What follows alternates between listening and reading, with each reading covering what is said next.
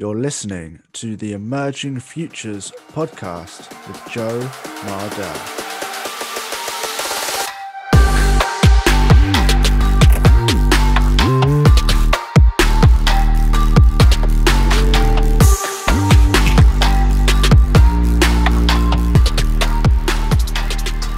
In this episode, I spoke with Samantha Mathews, the CEO and CTO of LOCI, a location-based safety training course creator that generates gamified content based on your environment.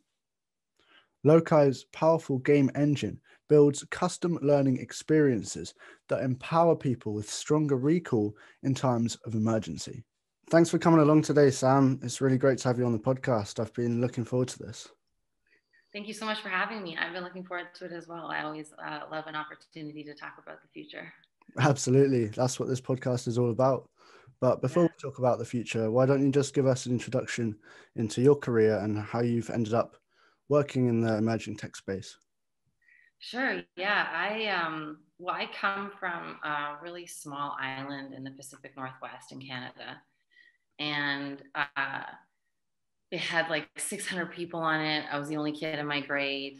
And we shared a party line. So like one household or like 4 households for one phone line. And so when I moved to the city and like all of a sudden there was like 80 kids in my grade, my age, it was just really interesting because I was like, just came from a place where connection and my world was so small and quiet to like getting the internet and then like getting a cell phone when I'm 17 that's like I can play Snake on, and just growing up with in the exponential curve of emerging sort of communication and connected tech. And so that just I think I was born and grew up at a very special time, and those things really impacted my sort of idea of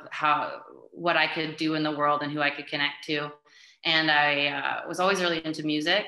And so I had went to sound audio engineering school and learned how to, mix and make music and produce music through different programs. So that was kind of my introduction to software, hardware, and dongles and all the weird things you used to have to use to make things. And I really fell in love with electronic music and producing music. So I became a DJ and I toured all over the world, went to the Rebel Music Academy in 2006 and had a residency in Berlin, and just really was like living that life. And around 2012, or was it 2011, the Coachella did the live stream. And there was a thing out of the UK called Boiler Room that was doing like live streaming underground parties. And I got really taken with live streaming and this idea that like, because I missed a lot of my friends and people when I was on the road all the time, and I wanted to give people the experience of being on stage with me. So I started looking into it, ended up finding this GoPro hacking community that, and this guy that was streaming college basketball games to these really high-end broadcast mixers, these really cheap mountable cameras. And so I was able to figure out a way to create a live stream broadcast that was Coachella broadcast quality for around $4,000. And at the time those were costing around $100,000. And so I walked into a YMCA and asked them if they had any adult accounting classes so I could learn how to start a business. And they said, we actually, how old are you? And I was just at the cutoff to be in this young entrepreneur program that if you came up with a viable business plan and presented and pitched, you could get $5,000 to start your business. So I did, and I got that. And that was sort of okay, now I can get this piece of equipment that I've been renting and make a go of this. And so I started. And it was at the same time that Hootsuite had started in Vancouver, and they were the social media dashboard and social media metrics. And so you could start to see things online, like the demographics of a show that was sold out. And so I was able to kind of come up with a model where I'd go to liquor brands or brands and agencies that represented brands that would take want the same to reach the same audience. And I'd say, hey, like, why don't you pay for this live stream? And then the band reaches more people, I get paid, everybody wins. And so that I started doing that. And that brought me down to LA, partnered with a big ticketing company.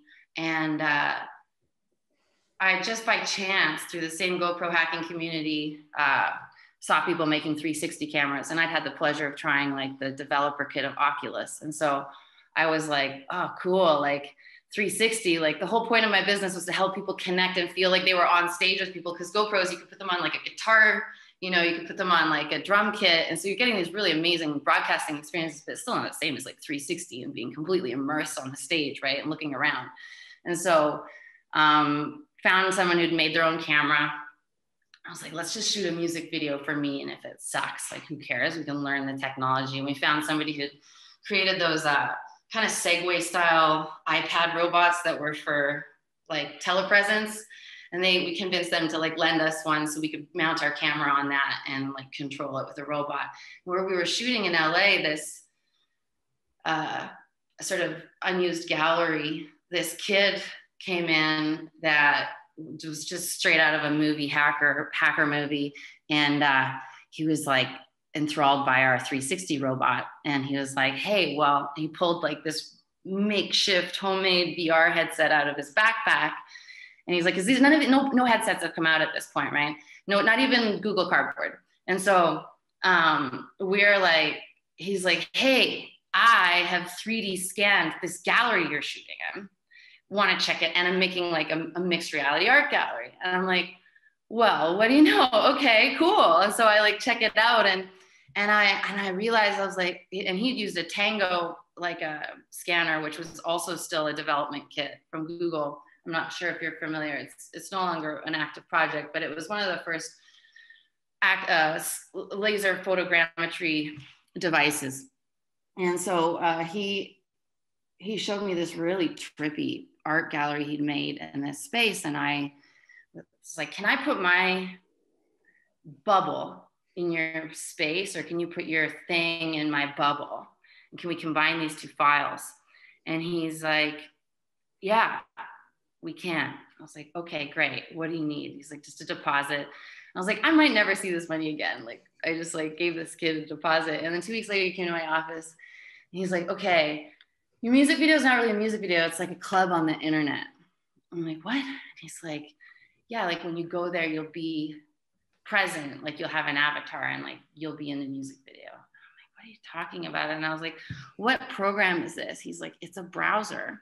And so I'm like, this looks like a game engine. And he's like, yeah, it's a game engine on the browser. And so it was this brand new project out of the University of Toronto called Janus VR, which was like this guy, Dr. James McRae's master's thesis that his teacher, Dr. Karan Singh, was so taken with. They like founded a company, went through Y Combinator, and it was just a browser reimagined in 3D, right? Using WebGL.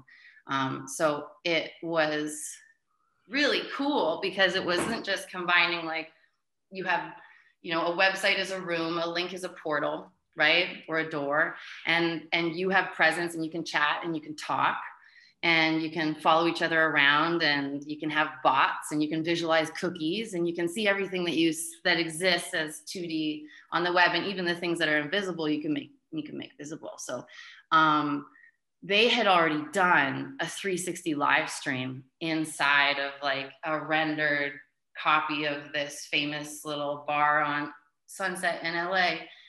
And like all these people were flying in and out of the live streams as avatars. And I was like, what am I doing? Like, clearly I need to focus 100% on this because this is like the dream 10 years in the future, right? And so I just completely pivoted to focusing on WebXR. And it was really early, like I said, before headsets were coming out yet. And so my idea of what VR was the metaverse right off the bat, right? Like it wasn't like, oh, we're gonna have these apps and people are gonna like raise $100 million and buy foosball tables and like burn the money to the ground and like make these things no one sees. Like I hadn't gone through that whole experience of like a curve of a new technology coming out. And here I was right at the bleeding edge. But then what happened was Facebook built a browser, a 3D browser, you know, and Samsung built a 3D browser. And then all of a sudden I'm sharing stages at Unity conferences and stuff with the people of these massive companies. And I'm like, I was a DJ. Like, this was not where I anticipated myself ending up, you know, but at the same time I was, my company, Van Agency, was the first throwing commercial money into use cases and being like, hey, can you do this? And so it was very much like paying to develop open source tools, but then having those become use cases that I could prove out business ideas with. And one of the big ones was like when we started working directly with Janice was, hey, we all need to meet in this place so we can eat our dog food and say it works, you know, like it's a lot easier for me to sell this to someone if I'm like, I'm in here all day with my coworkers, you know? And so we built a lot of cool tools and just spent all day in there. And I still am like yearning to get back to that kind of type of co-working where like you're sad Keanu Reeves one day and somebody's showing you this giant building that they made. And it's just like wild, you know? But through that experience, I really focused on, I was able to sort of prove out a prototype of hosting these photogrammetry spaces on tiny web servers, like smaller than Raspberry Pis, that were just basically you could plug into the wall, like the size of a USB, and it's like a little private internet. So you can use your device, use your own browser, type anything in the top, and it'll just redirect you to the local network. And there you can kind of share this space. So I was really obsessed with like creating a digital twin of a space hosted in the same space that anyone could connect to. And I became really obsessed with this idea that like spaces should be able to like share what is most important about them for you as the person in there. Like they should be able to tell you what you need to know.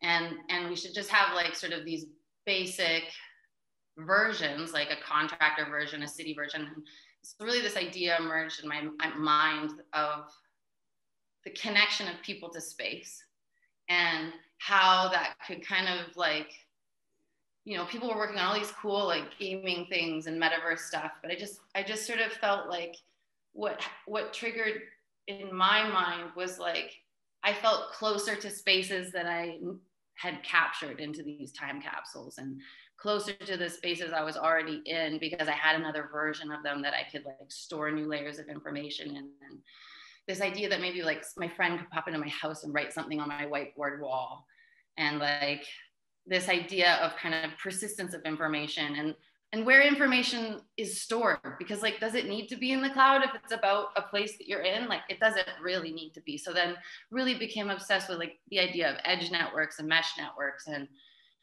what it would mean to kind of create other webs of information that are hyper-contextual. And so that kind of took me to this use case of like, okay, I'll scan a building, I'll find a way to create spatial anchors of it, like be it through city data, of like other databases that anchor information. And then, you know, Microsoft has spatial anchors now. So that's kind of getting like that's better than anything I could create. So there's ways to actually anchor, you know, copies, sort of like physical maps of places to that place. So AR can be accurate, right? But the way of doing that is still very like top down from the cloud, you know, versus like, well, what if you just had one pin and one copy of that place? But it gets into this interesting sort of edge between infrastructure, private and public information. And so what I found was that really if you want something to become a piece of infrastructure and not just some siloed platform on Google or something that becomes like Google Home or something that's all this data for self-driving cars about cities, it's not actually like, it's not put into file formats or into places that other people can use, right, and build upon. They're not like, oh yeah, we're gonna turn this into an SDK for you and like, here you go, city. Like they're not doing that, right? So it was like, if you wanna build something that's gonna last and connect, you have to actually think about how the other systems are built now versus like, And so what I realized is that the 3D scanning of places is awesome, but it was like other people are figuring this out. They're obsessed with it. There's Matterport, there's LiDAR scanning, you can do it on your phone now, right? And so I was like, this is a database, this is a data problem, right? This isn't anything to do with like capturing, like we haven't thought about how to break this data up so that it can talk to other systems and actually be useful. We haven't thought about what formats to put it into so that people can like build layers of information so we can have a real metaverse, right? Because all of these things, they have to like respect what the boundaries of property, use, occupancy, city design, like we still live in a physical space and a physical world. So it's like to not build things that connect to that is just bizarre to me. So I just focused for the last 4 years on occupancy data and like, what does it mean to be an occupant?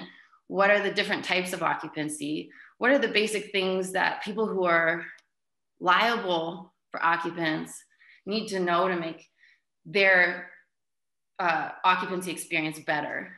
And really like basic safety is like a huge one. And you stop and you look and you're like, whoa, fire maps are whack. Like no one looks at these, right? And then you realize they're everywhere and you're like, maybe I could replace that, right? Like maybe that, who's doing that? And that's sort of what took it to the next level, because I realized that buildings and places are all broken up into fire zones. Like every single building is designed and they're split up into that. And I was like, that makes sense to be the next tile size for a map, right? You can't go from like, GPS all the way down to an address to a Matterport scan. Like, where are you going to put the Matterport scan? How are you going to navigate that? That's way too much data. That's like exponentially way too much data to connect to any system. Even like Google doing a 360 photo inside, like what is that? Who's that for, right? Whereas if you're like, actually, we need to know how to get to different parts of this building, how to get in and out of it. Like there's a lot of things that just people need to know. And this way you can actually make a system that makes sense, because it's gonna have only 4 more tiles to an address, which can actually fit now into a geographical database system, and it can connect to delivery systems and last mile delivery, and it can give better occupancy use and information to both first responders and to city planners. And so it's just like kind of unlocked it all for me. And I realized, I was like, oh, I can make this all make sense by just making a database that takes into account zones, people, and safety fixtures. I can turn this into a system that, like, if I turn these parts into digital components, now they can power these other things. You can make these types of people know these things. You can tag these types of people with these dependencies. You can do all this stuff and power all these systems. And so really I found that like risk reduction was the ultimate leverage into making this a reality and getting private enterprises whose information this is a reason to like transform their data into occupancy intelligence. Sure. That's my long-winded intro, sorry. Interesting. No, fascinating journey from DJ to disruptive tech and everything in between. Yeah. You've always been on the cutting edge right from day one, it seems, and you're still there. You're still at the cutting edge of, immersive technology, training technology.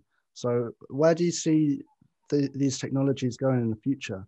What sort of impact do you see the work that you're doing at LOCI having on the future of training and learning? Yeah, LOCI is really focused on, it's focused on making the connecting to the human brain and actually like really designing something that creates insight in individuals, just little tiny pieces. Like what if everybody knew about the places they were about to go in a way that felt like they'd just gone there, like they just sort of had been there. And there is this amazing discovery of the GPS of the brain. In 2014, the Mosers and Dr. John O'Keefe won the Nobel Prize in medicine for this discovery. And so there's place cells which fire when you see something on the horizon or there's a landmark that you recognize.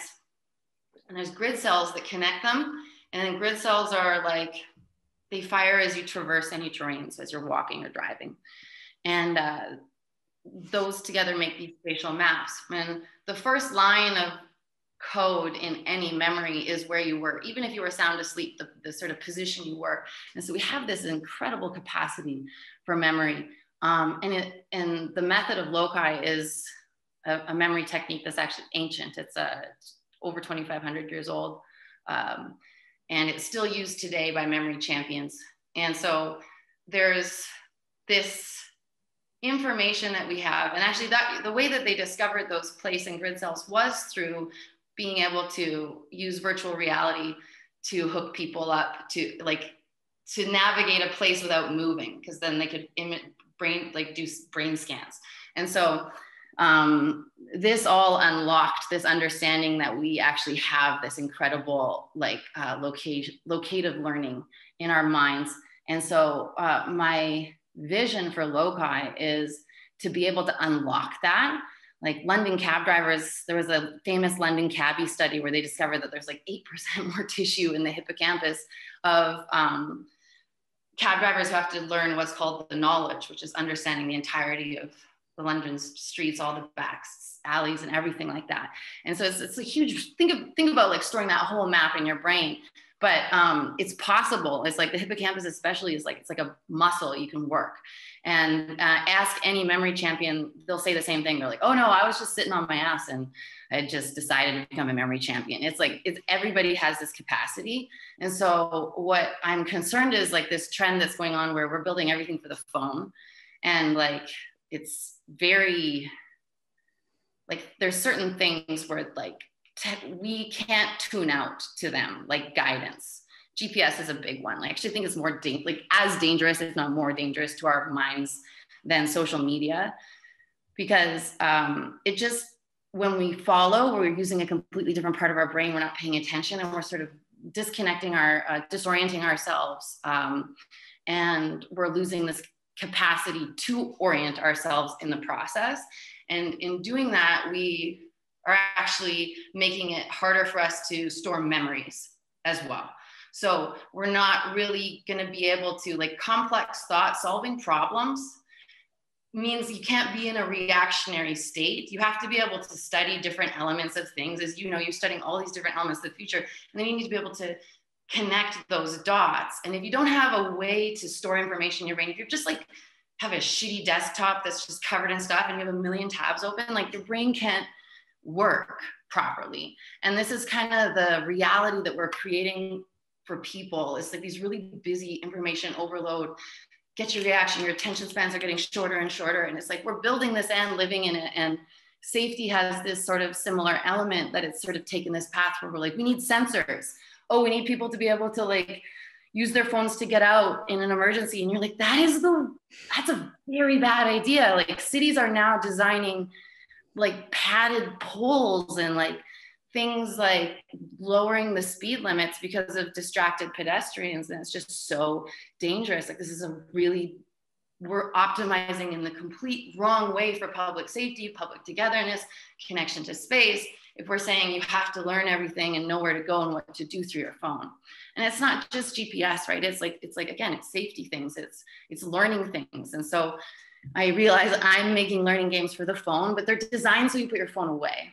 They're designed so that like you're heading to the airport, like United is like at gate 4 and you're in the Uber, and as soon as they see that you're there, they're like, or even maybe when you bought the ticket, but as soon as they know the gate, you get an alert. It's like, hey, Joe, here's this gate, here's where security is, there's a Starbucks along the way, right? Like, here's the fly through there. So you just know what your walk's gonna be. So you're not like standing on the curb like an a-hole with your phone out, like just blocking everything. Like it's a building planners, city planners nightmare to have people on their phones. And so what I'm trying to do is create these micro learning experiences where you know ahead of time. Right now I'm starting with sort of large occupancy, privately owned, liable properties, and schools and things like that. But the goal is to do it for entire cities, like just to download and build our own GPS that's really all focused on actually showing content from there, not putting people into these 3D spaces. Like, this is a big thing that I think VR AR kind of has not got yet, is like the change in behavior required to navigate these spaces. You're like, oh yeah, just use WASD and your cursor, and people are like, what the actual is going on? Like, my computer, give it back to me. Like, they just can't handle it, right? It's crazy. And it's like, they're like, oh yeah, now just click through these dots, and everybody's trying to make everybody go into these 3D spaces. But I'm like, let these 3D spaces tell people what they need to know. And it turns out they only need to know like a little tiny bit of information, like a fly through to where they're going, right? And so what I see in the LOCI future is that everybody just has like, maybe there's people that just always want to tune out and have their phone tell them what to do. That's probably very likely, right? But maybe people are like, oh, it's way like sexier to know what to do and where to go. Like, I'd rather not take the absolute longest route to my seat at a stadium and feel like an idiot when I get there. Because we've all done things like that where we're like, oh my God, that was the gate, right? And we just taken the longest way. And so those kinds of situations where we've just all like, we've all accepted it. Like, everybody's already paying for it. Like 80% of trucks that are out for delivery are stopped. It's not a traffic problem. It's like people don't know where to go problem, right? So I'm like, until we figure out how to communicate these little pieces of information that don't overwhelm people, that don't make people have to like put on a VR headset, but that just use this new 3D environment to teach us really cool things at the right time, then how will that change how we interact with each other? How will that change how we interact with our spaces? How will our minds work differently? Because that's like the biggest thing I see is like, I see a huge shift in behavior where you are way more cognizant of the place you live, the places you go. But what sort of impact do you think other technologies will have on that? Because, you know, I can see what you're saying about how if people are constantly looking at their phones, they're distracted, they're not paying attention. But potentially in the future, phones could be replaced by smart glasses, AR technology, and so on and so forth. So do you think the need will still be there if people are getting directions directly in front of them on the street? What's your thoughts on that? Yeah, I still think like, I mean, I think AR overlays will be really cool, but I still think that there's going to be like, there's actually still a huge trend that I see. And I mean, I physically witnessed all my friends who buy VR and never use it. And I'm sure that, you know, I saw people, you know, wear snaps and then not use it. Like, I think that people really underestimate the behavior change it requires. And I do think that people fundamentally just want to be a little bit more connected to each other. So ideally you're pulling out your phone to take a picture, or you're pulling out your phone to do a thing, but it's not telling you where to go, because I think we can decide, there'll be people who decide as a humanity that they like want to be better. Like, there's people building brain interfaces and things like that, where it's like, if you're going to have a neural link, like, is it going to hook up to a hot mess? Like, or are your thoughts going to be loud and intentional? Because obviously, like, there's really loud thoughts, but then like how you store things, everything like that. Like, I think we kind of forget that we have a supercomputer in our head, and it needs to function for us all to function. And so I think that even if we have glasses, there'll be, maybe we use the glasses to like pre-visualize the route, and then you just are in your present environment, right? Because I don't think anything will ever like make you safer than you just paying attention, right?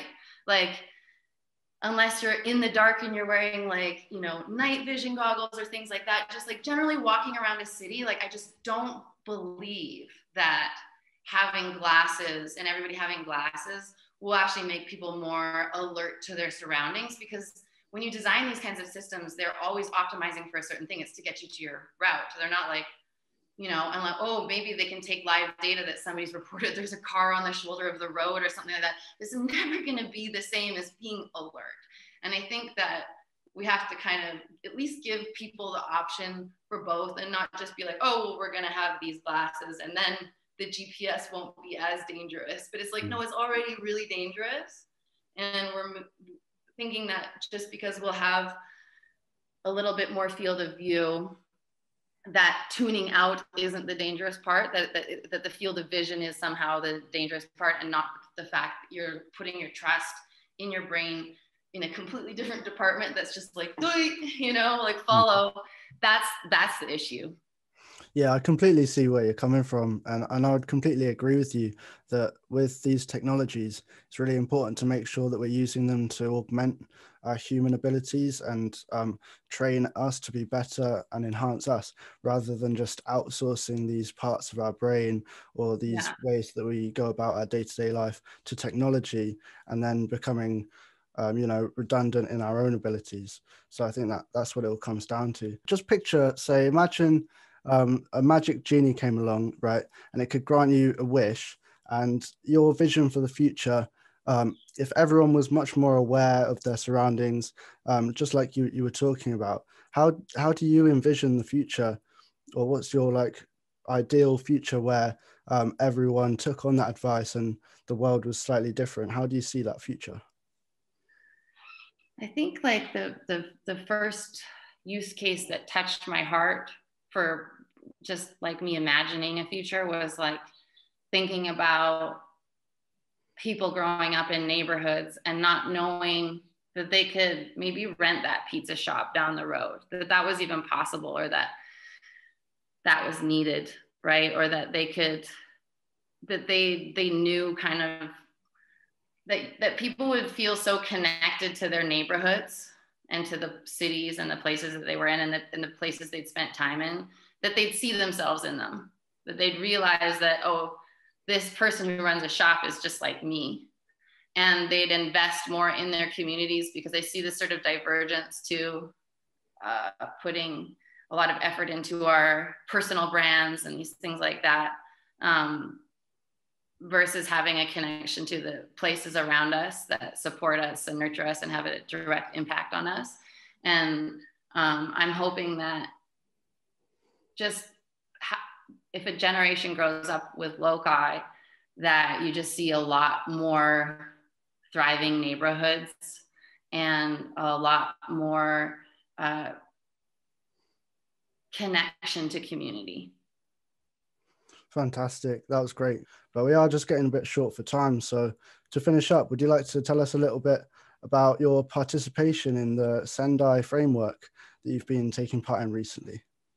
Yeah, cool. I was just in working with Sendai City in Japan, and it was a program through JETRO, which is the Japanese Board of Trade. And Japan has such an interesting risk landscape. Like, it has it all.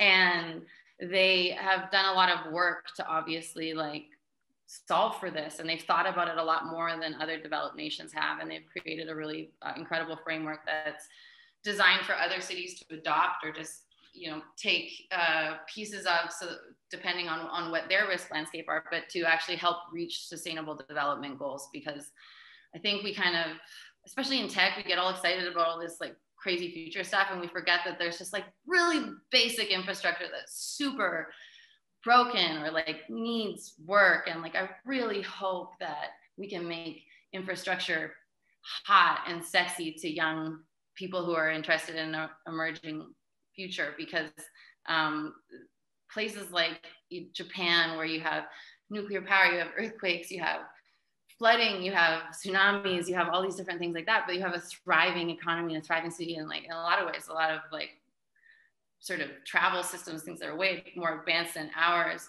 And so there's a lot we can learn from that. And so I was excited because I noticed a huge issue, especially in the pandemic, with how cities and public health orders are given out, because we have this very like, oh, here's a PDF kind of thing. And it's still like, it's just digital paper. It's like really challenging. Like, we haven't done anything great here, and it's hard to know who understands what. And like the feedback data that you get from who understands what is like hospital data. That's like really too far down the line to like understand who's understanding. And like I'm hoping that through working with Sendai City, that we can sort of create some sort of basic infrastructure for cities where we're not seen as like a private company, but that any city could adopt a framework like ours, where it's just a learning management system for all of your constituents. It's just a way to kind of send out information to people that isn't a stale file format that like people have to interact with. So you understand what they are understanding. If they like are playing a germ safety game and they get half the answers wrong, maybe you can focus a little bit more of your messaging in that area or in that demographic or in that neighborhood. And so I really was impressed with what Japan's doing on the infrastructure side, but I still think that like I haven't seen anybody doing big leaps and bounds in the communication side in terms of like how they get feedback on their campaigns, from public health messages to safety to anything like that. And right now, sort of the best that we're doing is signs. And this is leaving out people with reading abilities, people who speak other languages. This is leaving out people who don't see that a new order has been posted, right? And this is like a huge issue that we are living through right now. And so I hope that through participating now with like bigger cities and frameworks like Sendai, we can start to sort of update, not just like how we approach risk from like building, you know, container walls and things like that, but how we approach risk like through people and who we're actually, maybe we can start looking at who we're leaving behind from the basics of safety, because it's like, that's the bottom of Maslow's triangle. If we can't achieve safety for people across the globe, like, I don't think we're going to achieve the other things, you know? Mm-hmm. Yeah, that all sounds really interesting. It sounds like a great project to be a part of. What a great way to finish up. Thanks a lot, Thank Sam. you. It's been really, really great. Such a pleasure. I'll come back anytime. It was great talking to you. Thank you. And that just about wraps up the episode. Thank you so much for staying till the end. I really appreciate it. But before you go, make sure to follow LOCI on Instagram, Twitter, and Facebook with the handle Learn by LOCI. That's LEARNBYLOCI. You can also find them on LinkedIn with the same handle, Learn by LOCI. I'd highly recommend you check out their content. And also don't forget to follow Sam on Twitter. It's at Sam LOCI, and on LinkedIn under the handle Samantha Mathews LOCI. Thanks again for staying till the end of the episode. Make sure to follow and stay up to date with our future content. Have a great day, and I'll see you again soon.